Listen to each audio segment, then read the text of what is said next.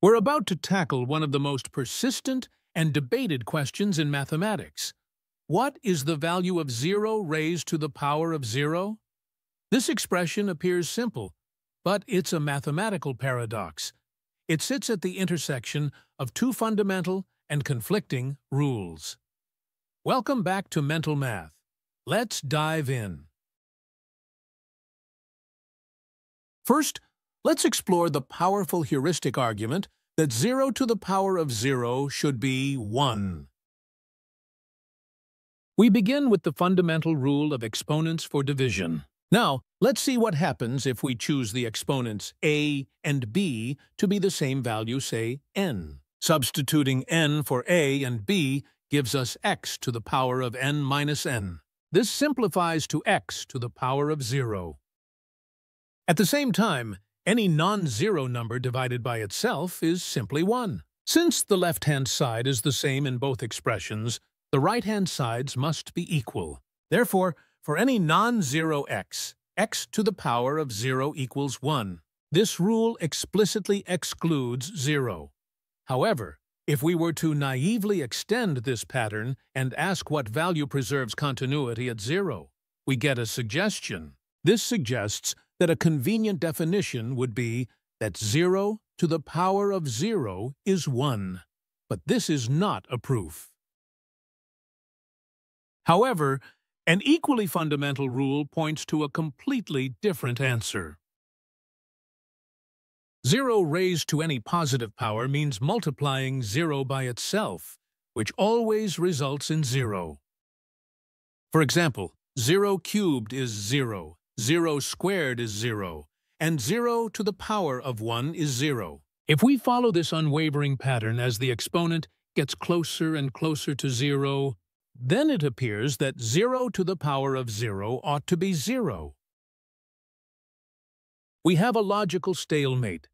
To resolve this, we must turn to the rigorous framework of calculus and limits. Let's reframe the problem by considering the surface defined by the function z equals x to the power of y. The question now becomes, what is the limit of this function as the point x? Y approaches the origin 0, 0. A critical rule in multivariable calculus states that for a limit to exist, the function must approach the same value along every possible path to that point. If we find two paths with different limits, the limit does not exist. Let's test our first path. We will approach the origin along the positive x-axis, where the y-coordinate is always 0. We evaluate the limit of x to the power of 0 as x approaches from the positive side. Since x to the power of 0 is 1 for any positive x, this simplifies. The limit of a constant is the constant itself.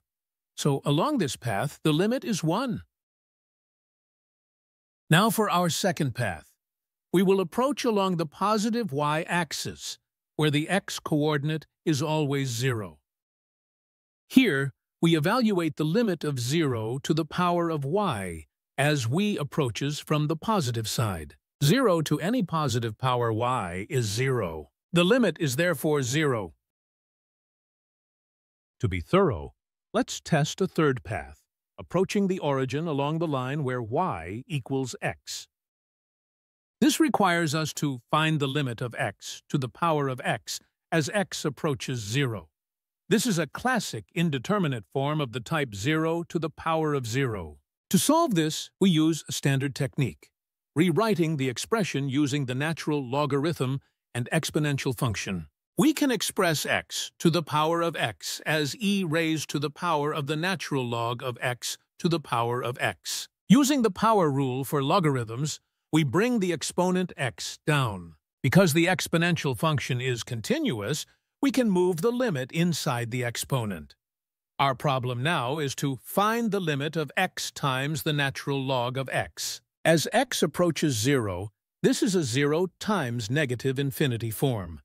We must rearrange it to apply L'Hopital's rule. We rewrite it as the natural log of x divided by 1 over x.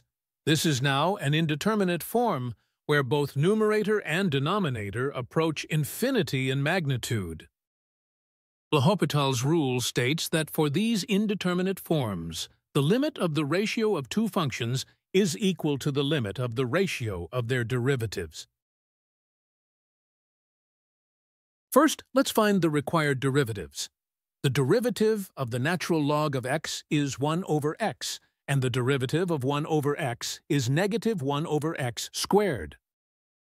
Now, we substitute these derivatives back into our limit.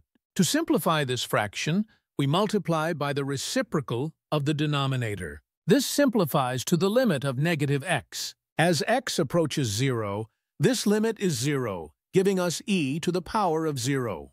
Finally, e to the power of 0 is 1, so along the path y equals x, the limit is 1. So, let's summarize our findings from the path analysis. We've found that two paths give us 1, while one path gives us 0, demonstrating the limit depends on the path of approach. Because the limit is path-dependent, the conclusion from calculus is definitive. The limit does not exist. In the context of calculus, 0 to the power of 0 is an indeterminate form, joining others like 0 divided by 0 and infinity over infinity. However, the story doesn't end here. The correct answer depends entirely on the branch of mathematics you're in. Historically, mathematicians like Euler often used 0 to the power of 0 equals 1. But modern analysis demands this greater level of care. In calculus and analysis, where the concept of limits is paramount, 0 to the power of 0 must remain undefined to avoid contradictions. But in combinatorics, a to the power of b counts the number of functions from a set with b elements to one with a elements.